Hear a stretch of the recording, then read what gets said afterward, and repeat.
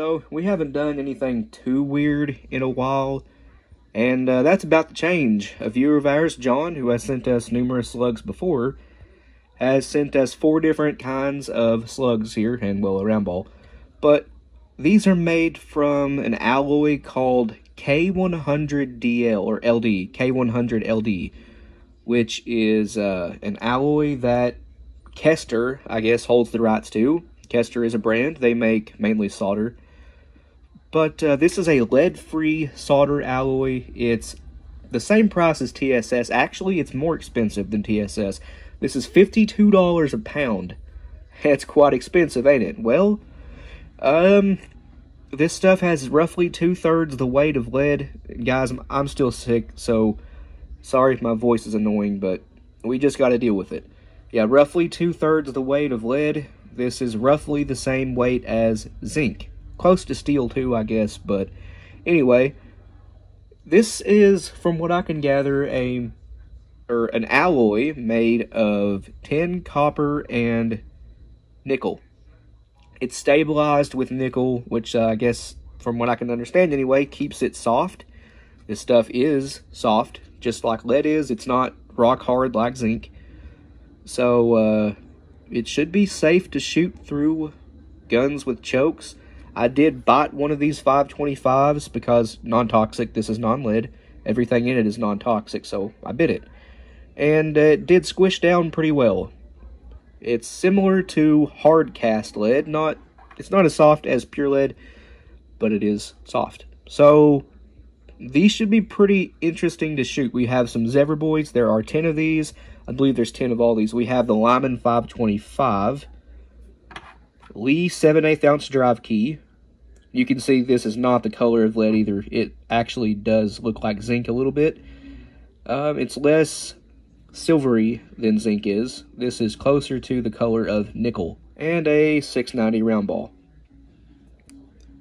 And holding this, I can tell it's a lot lighter than a regular lead 690 round ball. Obviously, the Zevra boys I have here are not segmented. It is just the hollow point Zevra boy. They are attached to a BRP-12 gas seal, brush wad, whatever you want to call it. They are attached to it with a screw. So these should be accurate out of the smoothbore or rifled. I think we're just going to shoot the rest of them out of smoothbore. We have not had good luck through a rifled barrel with any of the other 3. The wad pedals on target wads, the rifling tears them off and ruins the accuracy. We have tried using a 12 or 16 gauge hull as a sabot in a rifled barrel for these 3 slugs right here. It doesn't help. They're just not very accurate through a rifled barrel, but that's okay. They're mainly intended for smoothbore. We have fired plenty of 690s through the AK-12. It has a straight cylinder bore choke in it. Comes with straight cylinder bore, and they do pretty well through it. It seems like anything else I see mod full, it just cuts the wad pedals once again, the choke does, and ruins accuracy. Same deal with the Lee 7/8 ounce drive key. They work best through cylinder bore. And the Lyman 525, they work okay through IC, but really cylinder bore is the way to go with these sabot type slugs. Again, that's a round ball. The Panzer we shoot all the time, I've been wanting to get an IC choke for it. Turns out the Citadel Warthog came with a cylinder bore choke, not an IC. So we'll stick the IC choke from it. It has the same thread patterns, Benelli or Beretta. We'll put that in the Panzer and shoot these through the Panzer with the cylinder bore choke. These will test 5 through the smooth bore, again Panzer. The other 5 through the Ultra Slug, which has a rifled barrel, just to see which one does better. But we done know the rifled barrel, it throws these a whole lot better than the cylinder bore does. I mean, not cylinder bore, smooth bore. I think I messed that last sentence all up. The rifled barrel throws these Zevra boys a lot better than the smooth bores do. So, 5 of each.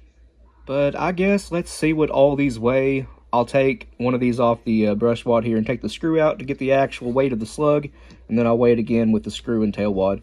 And then we'll weigh the rest of these here just to get the weights on them, and then we'll compare them to an actual lead version of each slug. Well, I have to retract that previous statement. I only have a 7/8 ounce drive key done up in lead.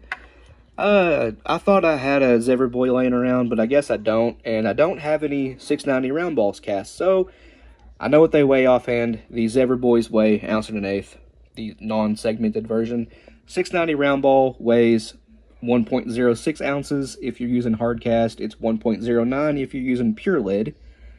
And the 7/8 ounce drive key is 0.85 with pure lead and 0.83 with hard cast.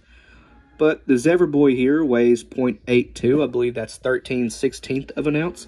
So that's quite a bit lighter than the 1 1/8 ounces it should be. Moving on to the 7/8 ounce drive key, which is right here, which again should be 0.85 if it's pure lead. This now weighs 0.54. So here is a 7/8 ounce drive key, 0.85. That is quite a bit lighter, guys. And the 690 round ball, which again, if this is lead, it would be 1.06 to 1.09 ounces. And this weighs 0.72, just below 3/4 ounce. So again, that's a lot lighter than its lead counterpart. Now, let's actually weigh the Zebra Boy with the screw and the BRP. Right here it is. So the BRP weighs 0.86, might as well call it 0.89. With the screw, it weighs, don't fall off. Come on. Looks like it's about 1/8 of an ounce, yeah. And altogether, it weighs 0.94. So that's close to an ounce. We'll use 1 ounce data for that. We'll use 3/4 ounce data for the round ball here. And, well, for this, I guess 5/8 ounce data will work. Luckily, I have some. So normally, whenever we do these Lyman 525s and 7/8 ounce drive keys in a new way, we like to test them out through 16 gauge too, because really they are very close to 16 gauge size slugs. They're just a few thousandths too big. I have a 670 diameter Remington straight rifled turkey choke. It is straight rifled, as you can see here. These are 675 diameter.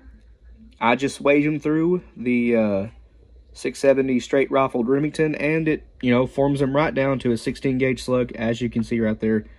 A perfect fit. As they are cast, they almost fit 16 gauge. I don't want to push it in any farther than that, or it'll be stuck and hard to come out. But, oh, that almost hit me in the foot. 525 with the Kester alloy. As you can see, they fit too, but it is tight. I need them a little bit smaller. But again, there aren't enough of them here to do that with, so this time we're just going to do 12 gauge. Sorry for the 16 gauge guys out there. One of these Zebra Boy slugs had a small casting defect in it, so I took my knife and I cut away a little piece right there just to show you this is a relatively soft alloy. It's just a fuzz harder than hard cast lead. And I know what someone's thinking. That's 10 cents worth of K100LD you just wasted. Anyways, guys, I guess that's going to end this one here. I'm going to put these together, and you guys will be seeing them in an upcoming range video. Hopefully, this video will answer any questions you have, but we'll explain a little bit more about them, or actually the same stuff we went over here in the range videos. But you can see right here, John wrote 33% lighter than lead on it.